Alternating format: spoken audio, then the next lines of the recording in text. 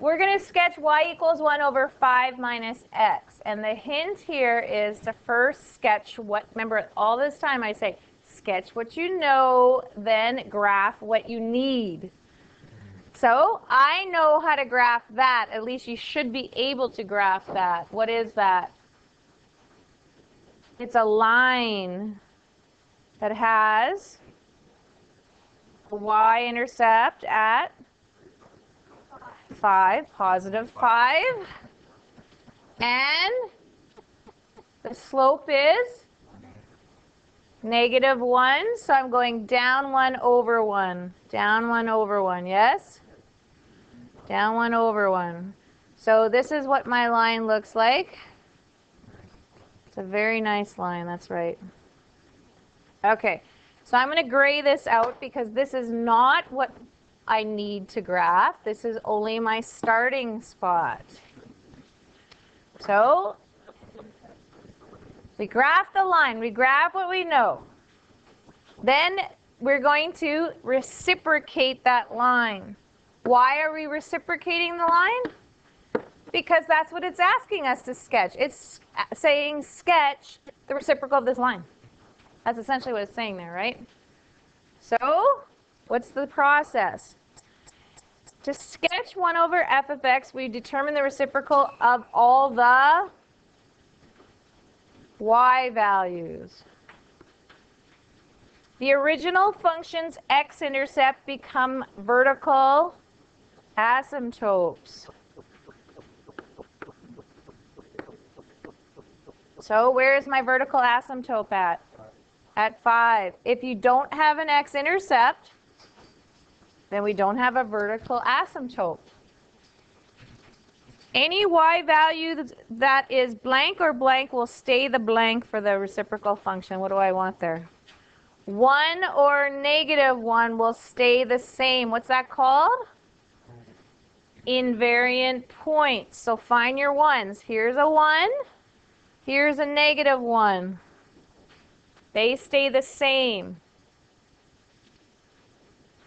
Where f of x is positive, 1 over f of x is what sign? If you take a positive number and you flip it, what does it become? No, it's still positive. It's still positive. I'm not switching signs here. I'm just flipping it, right? Where f of x is negative and I flip it, 1 over f of x is still negative. That's the key.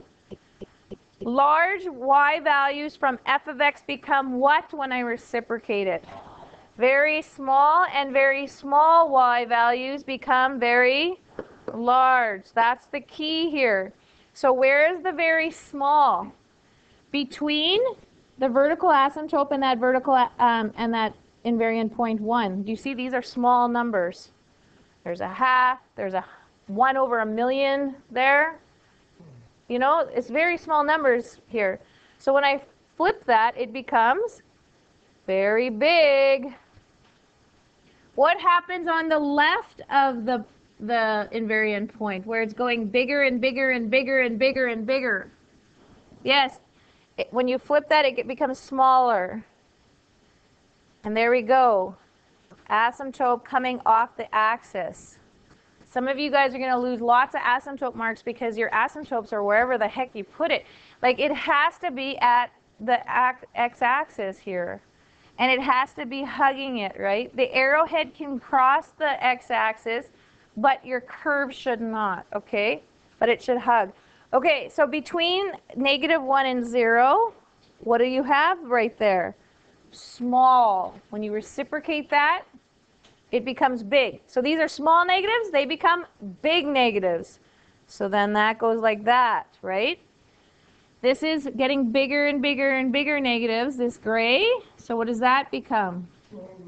Smaller. So then again, there's where we're having our asymptote coming off there. So again, you either erase the line or you use a different color to show me what the answer is. But you can't leave that line there and think that that's okay. Okay? Okay, next one. Consider y equals 1 over x squared plus 4. Graph the function, the equations of the vertical and horizontal asymptotes in any invariant point. What is the domain and range? Was I supposed to find the domain and range in the other one? No. Okay. So, what do I know how to graph? Yeah. It's always going to be whatever's on the bottom there. We know how to graph that. How do you graph that? It's a parabola that got shifted up 4. So 1, 2, 3, 4, and then it's just a base graph. So 1, 1, 2, 4, yes? 2, 1, 2, 3, 4. There is my original thing I'm starting with. So I'm going to gray that out. Gray it out. There we go. Okay. Is everybody good with what I started with? Okay, now we need to reciprocate it. So the first step is, where am I going to have a vertical asymptote? Are we going to have a vertical asymptote? No. No vertical asymptote because there is no x-intercepts, right? X-intercepts mean the height is y is 0. When you flip that, that's when you get undefined, where you get the vertical asymptotes, right? Okay, so what's the next step? My invariant points of 1s and negative 1s stay as of 1 and negative 1s. Do I have any 1s and negative 1s here? No. So I go on to the third step. Start reciprocating height. So what's a height of 4 become? 1 over 4. What's a height of 5 become? 1 over 5. 6. I can do 10, but what is this going to be? It's going to be a speed bump looking thing. So it's just going to little loop. There we go. And my horizontal asymptote is at y equals 0. No invariant points. Any questions there?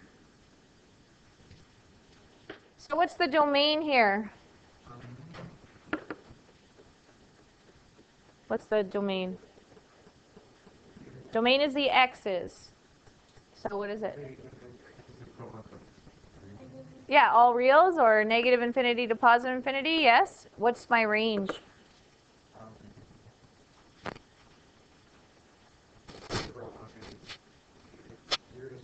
Yeah, does it include 0? 0 to, how high does it get? 1 over 4, very good. And does it include 1 over 4? Yes, so that would be a square bracket on that. Okay, ooh, how do we do this one? Again, we need to graph what we know. So we're going to start by graphing that parabola. Ooh. So I'm going to call it f of x equals x squared plus 7x plus 12. So if we want to have it in,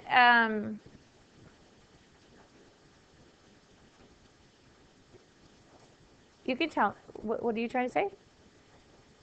So this is not incomplete of the square form, so we don't know the vertex. We could factor it and get the x-intercepts, right? Is that what you're trying to say? So what is this factored to be? X plus 3, x plus 4, which means my x-intercepts for this parabola is right here. Yeah. What else could we do? We complete the square, sure. So f of x equals x squared plus 7x, leave a space, plus 12. So we take half, sorry, this should be an x squared, half of 7, which is 3.5, so x plus 3.5 squared is, sometimes 3.5 is harder to square, like this is just 7 over 2, so that means I'm adding 49 over 4 and subtracting 49 over 4. You see what I'm saying? Like if I don't have a calculator, 3.5 squared might be tough to figure out. But 7 over 2 is pretty easy to square because that's just 49 over 4. So this is the same as that part. Now I need to actually do some subtraction here. The problem is 12 is a whole number and 49 over 4 is a fraction. But I could change 12 to a fraction. Yeah, it's 48 over 4, subtract 49 over 4. So what do I get? Negative 1 over 4. So my final answer is f of x equals x plus 7 over 2 squared minus 1/4, which makes kind of sense that it's about here, right? Just a little bloop. Yeah. So you could kind of do the 1s from here. Okay, so we can do the pattern of up 1 over 1. So up 1, or over 1, up 1. So, you know, it's going to be like that. Over 2, up 4, 1, 2, 3, 4, something like that. Just so you can get the rest of the shape to it. Yeah? Okay. Ooh. Holy smokers. What the heck just happened there?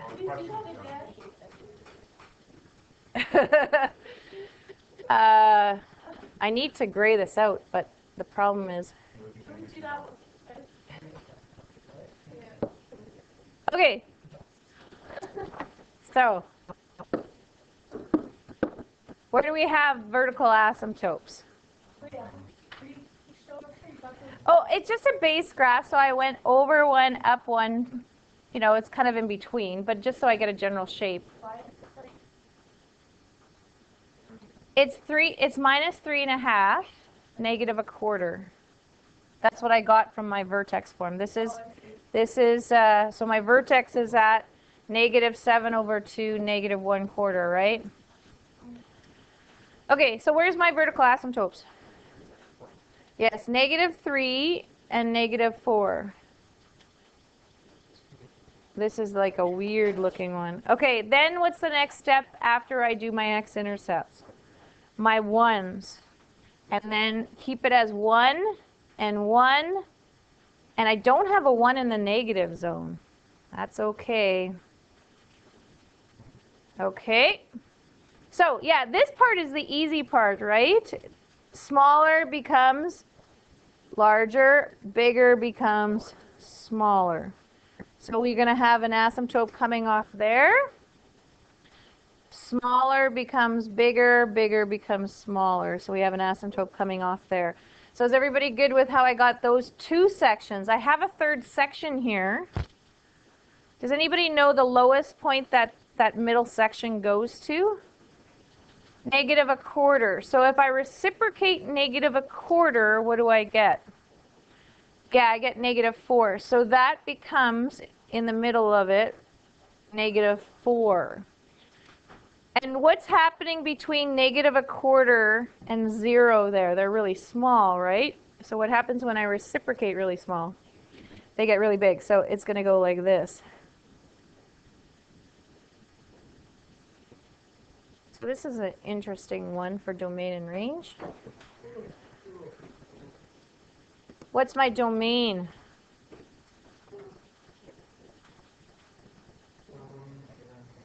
Do you want to do it as x is an element of reals?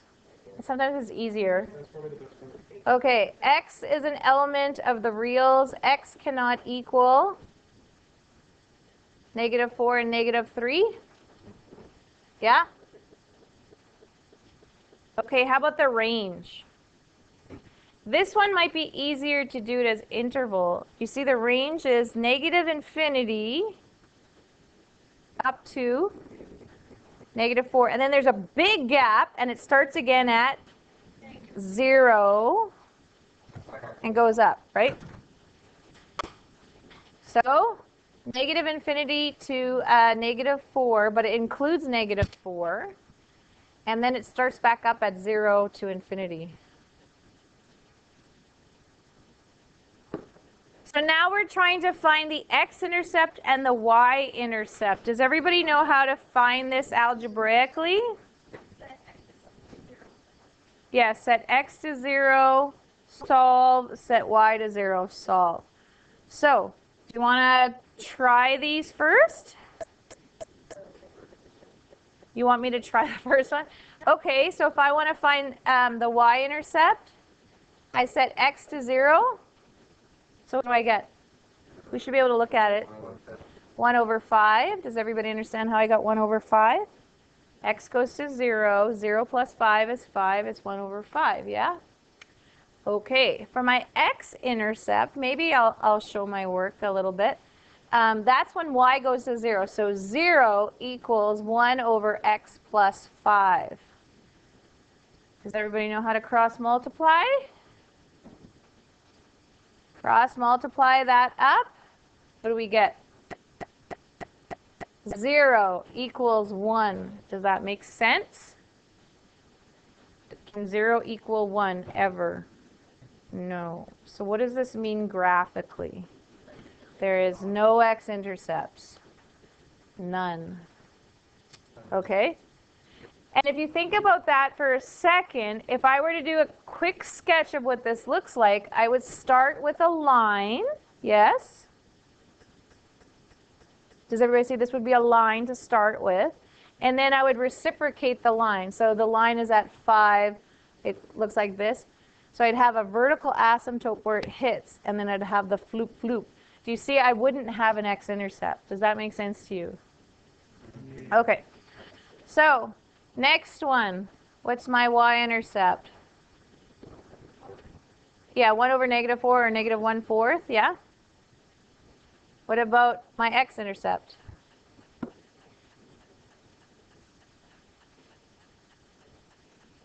What do I get there?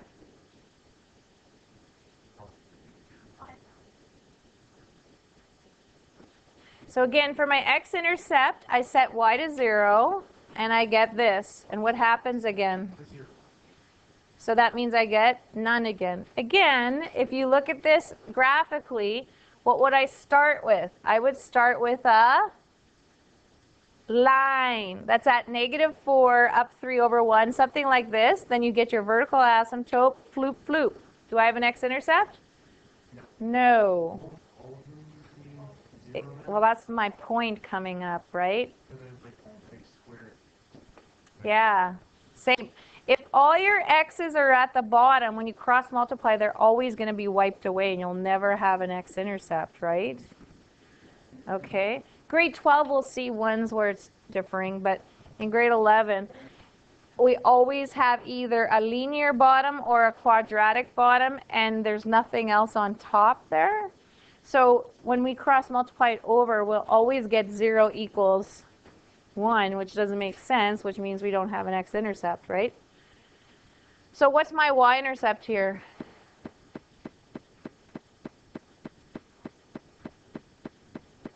-1 over 9. So these are pretty easy multiple choice, hopefully. So again, if I do a quick sketch, because we should be quick at this now. Again, if you do an actual sketch, you'll have to have the ones correct. So what kind of parabola is this? Well, this is a parabola that started 9 down. Does everybody see that? So I'll use a different color here. Again, my vertical asymptotes go here. This becomes -1/9, right?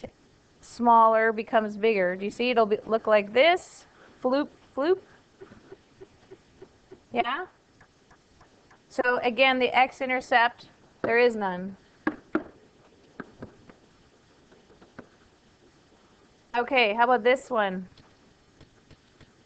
What's my y-intercept going to be? Okay, does everybody see this shortcut for this? Like, these all go to 0. It's just the two thing constants divided, 1 over 20. And again, my x-intercept, I'll get none. And then if I were to factor this, I could get my x-intercepts of my parabola and then reciprocate all of them, right? And that's all.